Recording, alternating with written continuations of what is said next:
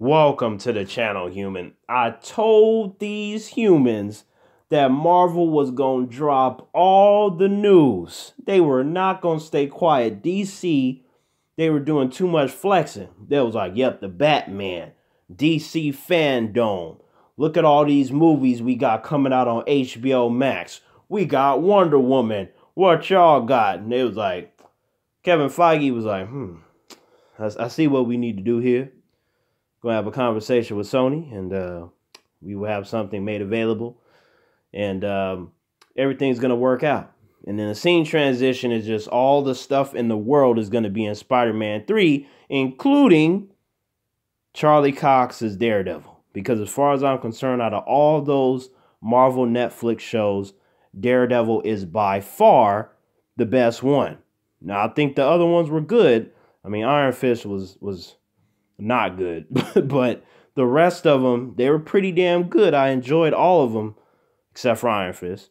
But Daredevil, through and through, the storytelling, the fighting, the characters, Charlie Cox as Daredevil, Vincent D'Onofrio as Kingpin, it was just amazing. I'm like, it would be unfortunate if we don't see Charlie Cox and Vincent D'Onofrio again. You have to do something and bring Charlie Cox in as Daredevil. You got to do it. You got to figure out where you're going to put him. And hopefully it's with Spider-Man. And here we are. Charlie Cox as Daredevil will appear in the Spider-Man 3 movie. The one coming up for the MCU. This whole multiverse thing. I remember how the Arrowverse, they were doing the multiverse for years, right? Then they had that Crisis on Infinite Earths where they were dealing with the whole collapse of the entire DC multiverse. I mean, DC was making strides with this multiverse, and then they announced the Flashpoint thing. And then some years ago, we had the Flashpoint animated movie. So eventually, Marvel had to get to something multiverse.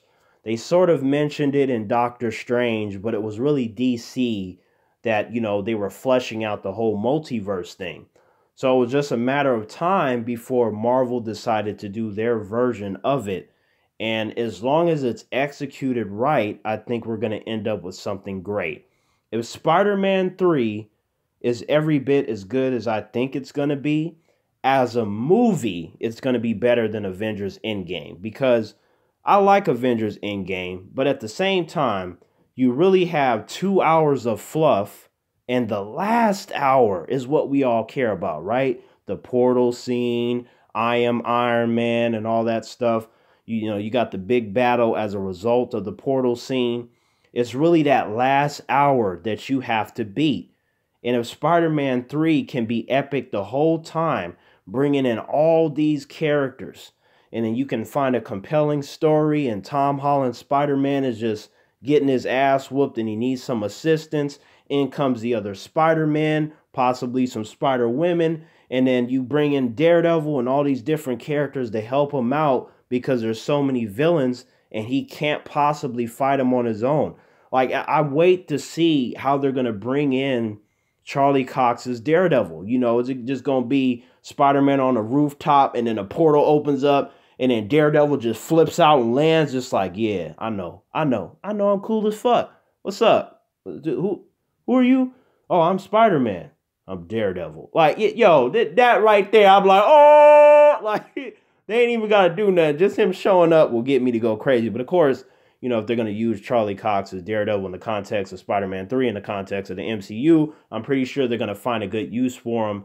And this is shaping up to be epic because we have so much stuff that's confirmed, and then we have so many rumors. There hasn't been many movies where you have just as much confirmed stuff as you have rumors. And sometimes it's hard to know what to believe. And I'm pretty sure when we watch the movie, there will be surprises in terms of how much is in this movie. This is a lot to juggle. And if you do the wrong thing, you can end up with a disaster. It's really hard to juggle a lot of characters in the same movie. You have to have a really good narrative reason for it. And you want it all to flow nicely, right? You don't want no messy shit. So I hope that this works out really well for Marvel. And, based on the pandemic, I know a lot of silly humans think the pandemic's going to last forever. It's not.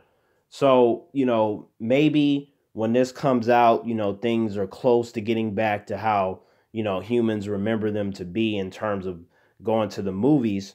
But if this movie can't do what it needs to do financially, assuming that, when they try to drop this, things are just not really comfortable for the humans. If as long as it's a good movie, it can be better than Endgame.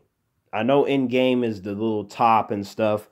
There are actually some humans that don't like Avengers Endgame, believe it or not. But the point is that movie can be topped. I think it could be topped financially under the right circumstances, but more specifically, I think it can be topped as a movie if you just can make a better movie overall and make it more coherent.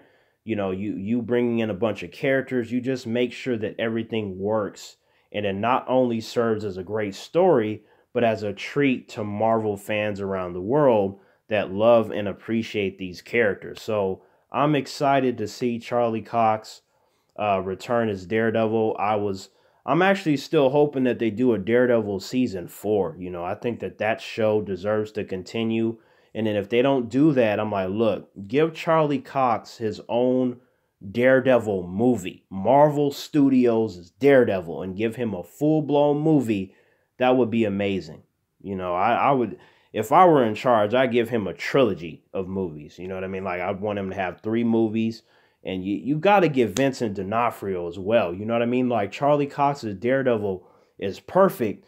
But at the same time, if you can get Vincent D'Onofrio up in that motherfucker's Kingpin, ooh, that'll just complete everything. I'm telling you, they're going to be making some more announcements. We're not done with all these Marvel announcements. And I can't get enough because I want all this stuff to go well. I want it all to turn out well. I'm a Marvel fan. I'm a DC fan. I always say I'm a bigger DC fan. But I love Marvel. I own so many Marvel movies. I own every single MCU movie. I used to read tons and tons of Marvel comic books, many characters, many different teams. So a lot of the stuff that they're pumping out, I'm familiar with in terms of content. And I'm always curious to see how they adapt it when it comes to these movies and shows. So let's hope for the best. Let me know down in the comment section if you're excited that Charlie Cox will be playing Daredevil in the context of an MCU movie, this one being Spider-Man 3, or do you feel like they're just jerking our chain and this is not true at all? Because I looked at multiple sources and they say this is confirmed. There was only one where it said it's a rumor, but that was like some hours ago, and since then, based upon my research, they have indeed confirmed this. But again, I guess we just don't know until we see it. But it does look like Charlie Cox is returning as Daredevil. It looks like it's been confirmed. So this is good news. It's good news. And everybody about to get on board with Spider-Man 3. If they were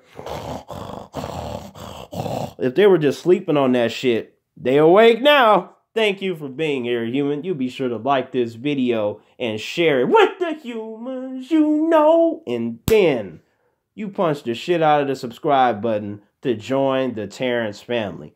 And until next time, Terrence out.